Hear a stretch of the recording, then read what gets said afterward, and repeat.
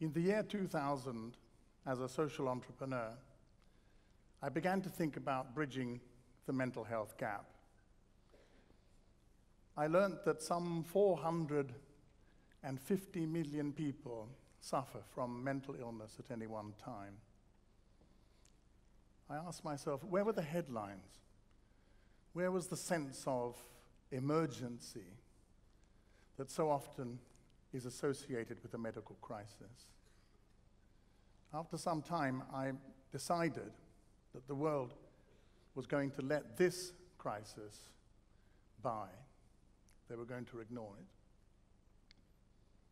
Coming right up to date, The Lancet has just published a new commission. And the commission reports as follows. There are something like 21 million people living with schizophrenia at the present time.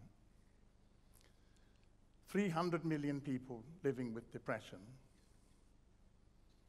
And every 40 seconds, someone, somewhere, commits suicide.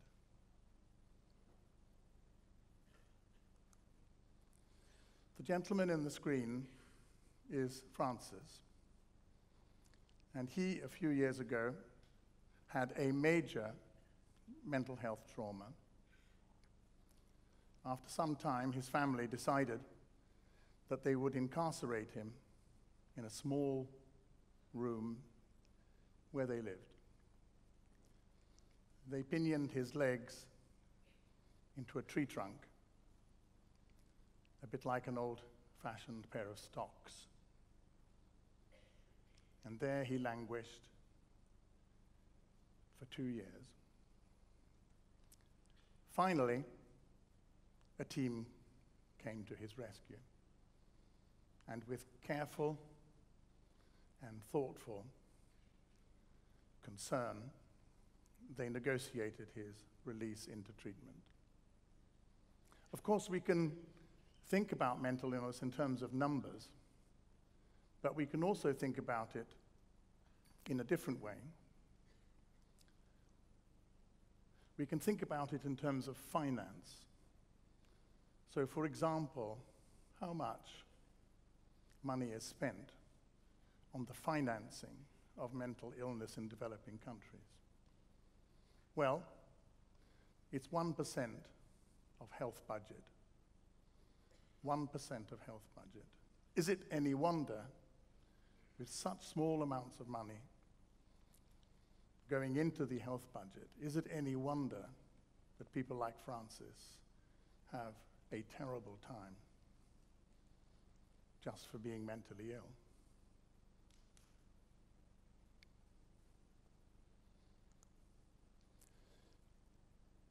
I feel that an injustice of this kind needs a solution. And the solution that I came up with in the year 2000 was the model for mental health and development. The point is that if you fight injustice, you have to be able to, first of all, overcome a sense of an intolerable mountain to climb.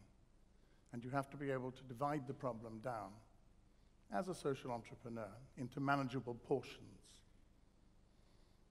enabling, in this case, mentally ill people, in a sense, to bridge out to those without mental illness, so as to be able to resolve the problem. The model is practical, and it starts with consultation and capacity building. When you organize a capacity building meeting, of course you need to make sure that the local people understand what's happening, and particularly the traditional authorities. They need to understand what is going to happen, particularly because of the taboo associated with mental illness. It takes time and patience to be able to assemble the right people to organize such an event. But in the end, the event occurs. And people come from 3 days walk away. Some people actually swim across a major river to get to the event. There's a sense of excitement, exuberance. People have a little dance. And the consultation begins. The mentally ill people are divided out into one group, the family members into another group, and finally, but not least, the professionals who are going to be part of the program into a third group. And they discuss the topic guide, My World, what it's like to be a mentally ill person in this place at this time. In due course, the information is gathered together. And you can imagine there are stories. There are stories of hope. But there are also stories of rejection. There are stories of cruelty and of people walking on the other side. Friends that I knew once went over to the other side. Stories of exclusion. All of this is put into a manageable form and is then reported back to the larger community. Everybody assembles, and people who have not been part of the morning program then come together to listen to this part. And you get that sense, that palpable sense of exclusion being communicated to people in such a way that for the very first time, like a pin dropping on the earth, you can hear what it is, and you can feel what it is to be mentally ill in this community at this time. And you feel that longing to be included. And so you begin to understand. As the day comes to an end, the consultation meeting is ending. So what happens is that people don't want to lose this sense of being together, of this sense of being able to work together. And so they make a decision, a number of decisions about how they're going to work together in the future. And this is, of course, a very beautiful moment in the context of a consultation of this kind. One of the most important decisions is that they decide they're going to create a self-help group. And self-help, as you can imagine, is a really important part of this. But what of treatment? We've already seen through the question of financing that resources are very scarce. And this is, of course, particularly so in the context of treatment. We can see that if you look at a country like Laos, for example, 2 psychiatrists for the whole country. Look at a country like Ghana, 18 psychiatrists for the whole country. These resources are very scarce. And it's equally true of well-trained nurses. And so what you need to have here is this phrase which has come into the language now, this question of task shifting. So instead of the psychiatrist or the nurses or the doctors organizing, that's passed down then to community health workers, and particularly volunteer village health workers.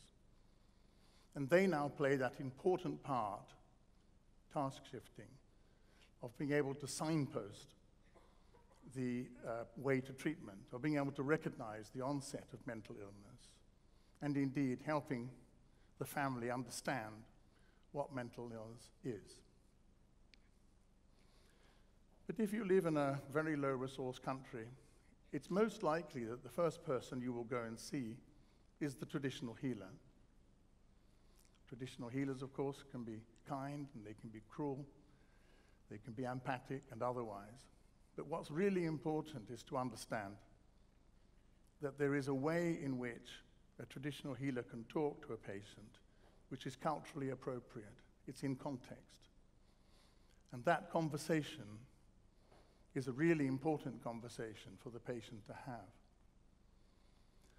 In an ideal world, the healer community and the medical authorities should have a relationship, and they should refer to each other, and respect each other.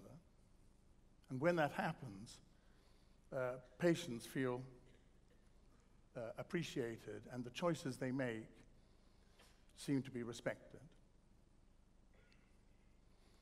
As people come into recovery, so they yearn to be able to make a contribution back to their family, economic and social contribution back to their family. And I think the livelihoods aspect of this model is very important, therefore, from that point of view. Of course, people want to earn and give back to family, but they also want to be able to do it in a way which feels appropriate. So in an area where farming takes place, it's best, it seems to me, to encourage those people coming through the recovery process to go into farming. If it's pottery, then why not encourage the people to go into pottery? And so, in that sense, what you get is not only the economic benefits, but you also get the sense of integration, which is really important. Integration into the community is not something which is simple. And if you work at the same things that other people work at, so people look at you and they say, he's trying to come back to join us, and we admire that. And stigma then begins to melt gently away. It takes time. So what is it that I've learned in this development of the model for mental health and development? What have I learned, and what can I share with you? Well, first of all, consultation itself really works. It seems to me that it's really important, and guess what? Talking helps. It really helps to be able to talk through and organize, to be able to create self-help groups, it seems to me, is a very important feature of the model, and people enjoy it. I've also learnt this matter of the cultural acceptance or understanding of mental illness. Don't get me wrong, I think people suffer enormously through this collection of illnesses, mental illness. They suffer terribly. But the suffering may be the same, but the interpretation of it can be different, country to country, society to society. And it's only when we understand that and work with that as part of our norm that we are going to really be able to have an impact on this.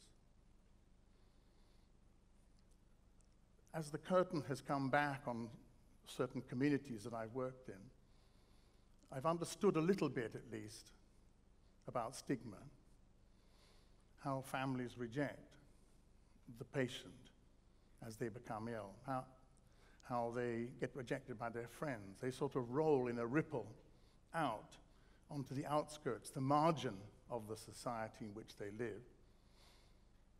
Maybe they end up living in the street. And then as the treatment comes about and begins to become effective, so then people begin to take cognizance once again of this individual. In a sense, there's a reverse ripple. And in an ideal world, the patient then comes back into the bosom of their family. I have a feeling that what we understand by community mental health in developing countries has something to teach us here in our own country. Maybe it's about that patients really appreciate the economic and social aspects of treatment as much as they might appreciate the medical aspects. I want to thank two organizations, BasicNeeds and CBM UK, who are taking this model forward. It's a great comfort to me to know that this model is going to be taken forward and developed further as we go forward in time. You remember Francis? His original profession was that of teacher.